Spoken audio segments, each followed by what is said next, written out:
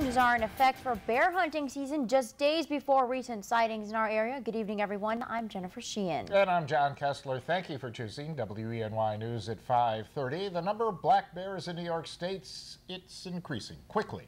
That according to the Department of Environmental Conservation.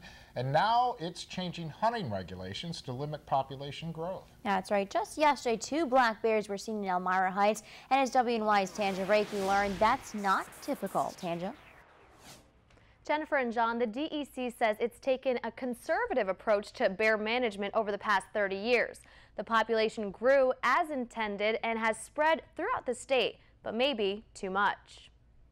I lived in this area all my life, and I hunted the woods and all, but I haven't seen that many. But 2 bears were spotted by neighbors in Elmira Heights by Grand Central Creamery on Wednesday morning. I seen one behind our Horsetts Fire Station, and the fellows have, but they don't bother anybody. They just come out of the swamp and go back in.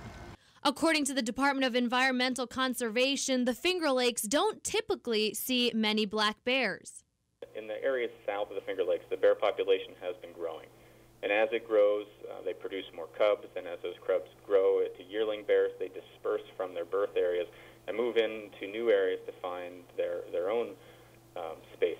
They've found some homes here in the Finger Lakes. To help prevent human-bear conflicts, the DEC has changed its black bear management plan. Bear hunting season will now be established in all of upstate New York. There will be an early firearms season in September in the Catskills and western Hudson Valley region. And September 13th will be a uniform start date for bow hunting and early firearms bear season in the northern zone. The plan was approved after the DEC received hundreds of public comments on the draft plan last winter.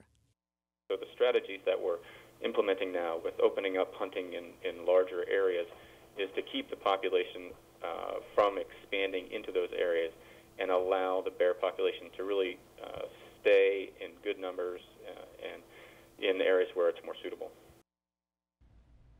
And the final bear management plan also includes scientific monitoring of populations and potentially expanding areas to open bear hunting. Tanja Reiki, WENY News.